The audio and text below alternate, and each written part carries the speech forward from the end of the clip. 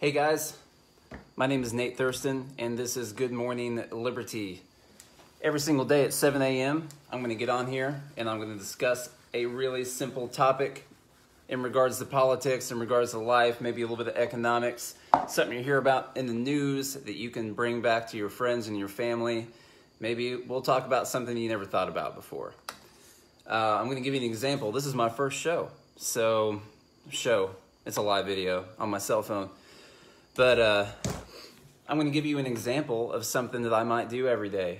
I saw this hashtag the other day on Twitter, I think, from Senator Bernie Sanders talking about CEO versus worker pay. He was just going on and on about it. And so I wanted to take something that I saw in there that I realized. Because a lot of people, when you hear about how much these guys are making, or girls are making, they like to use it as an excuse for why people aren't getting paid enough money. Whenever you hear that a CEO like Doug McMillon from Walmart is getting paid $22 million a year, which then Senator Sanders came out and said is about $11,000 an hour.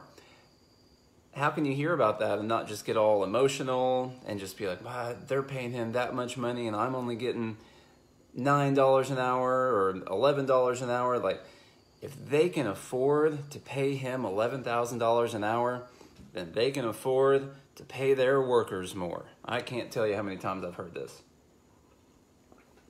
I'm going to tell you why that's not true. It's not true at all. We're going to take Walmart. We got hashtag CEO versus workers. If you saw that hashtag going around anywhere. This guy makes $22 million a year. $22 million. It's a lot of quiche. I'd love to be making that much money. I don't know about you, but there's a lot of great things you could do in the world if you're making that much money. For sure. Charlie, you tell me if this whole video thing is messed up anymore. I think it might be fixed. This guy's making $22 million a year. That's a lot. Sanders said that's $11,000 an hour.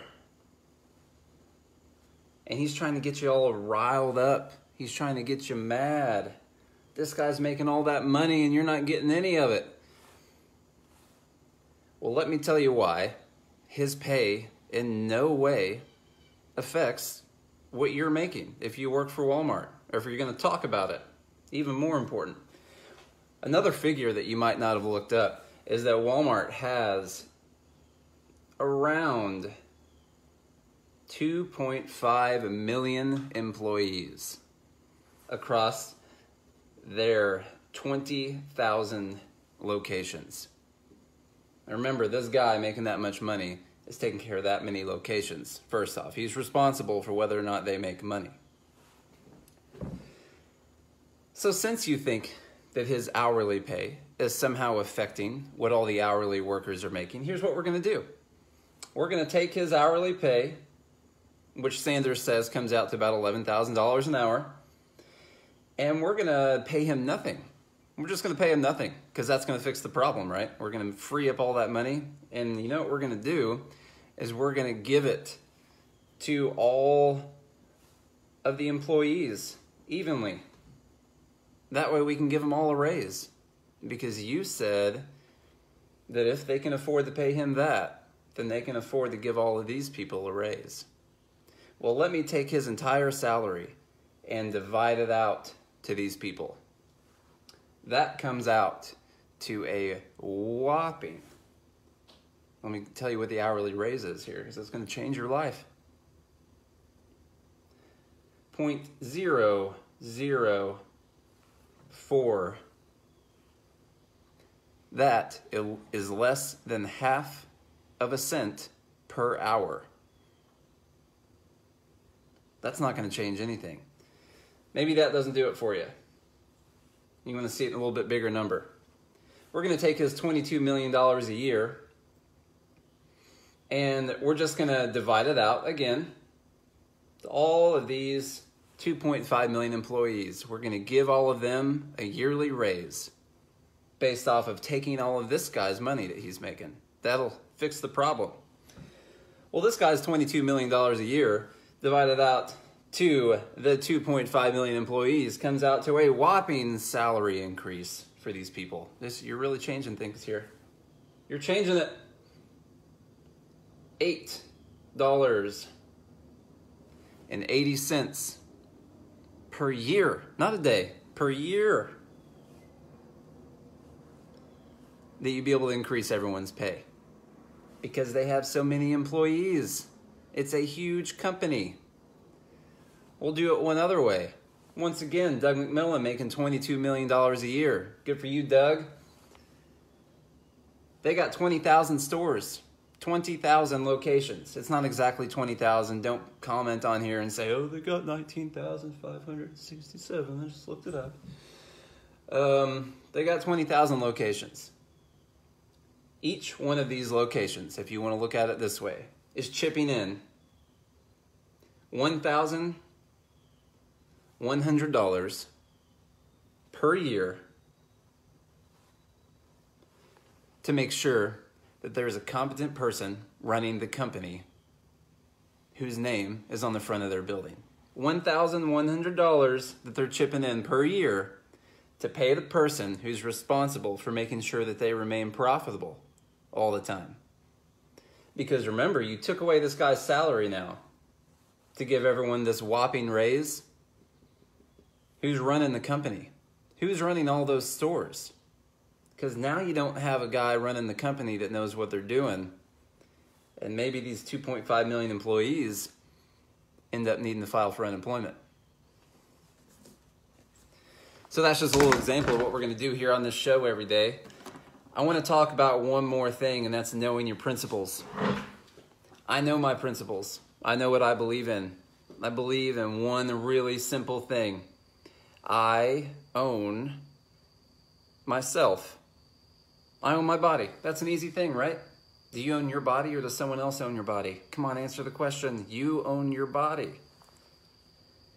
Since I own my body, I own anything that this body does with my time, as long as I'm not spending time stealing stuff from other people's bodies. So when I make money, it's a pretty simple question. Do I believe that taxes are against my principles? Obviously they are. That's my money, which I traded my time in for. You only get a certain amount of time in this life. You trade your time in for money, and then someone comes and takes it from you without your permission. Whatever percentage they decide they want to take from you, how can that be okay? That's not okay. Can't be.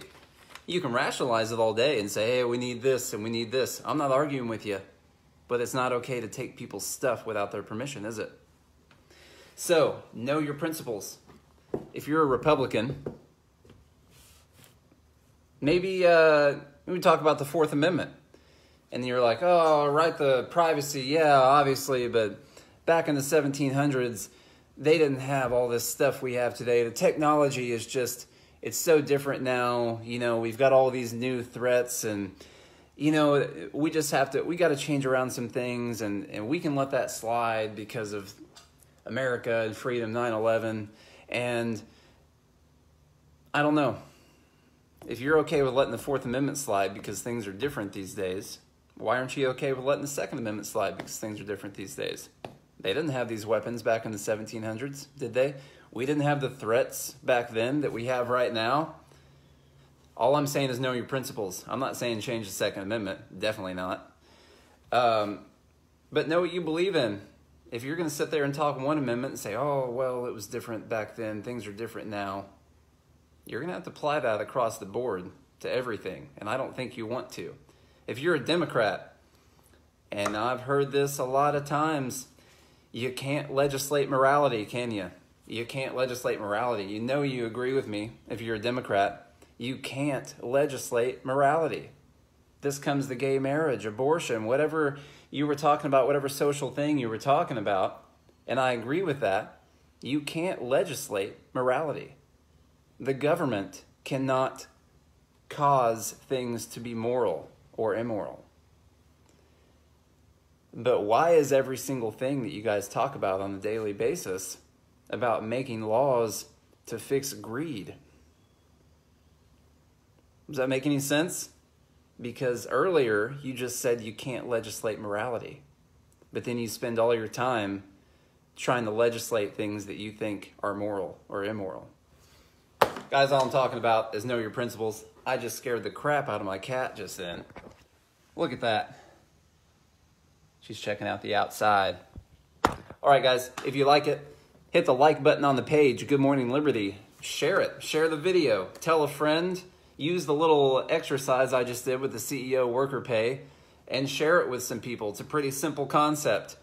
Until next time, I'm going to be back here at 7 a.m. tomorrow morning. I'm going to be here at 7 a.m. every morning on this page, spending 2, 3, 4 minutes talking about a little thing like that maybe you can take it out into your day and show people some stuff. Thanks a lot, guys.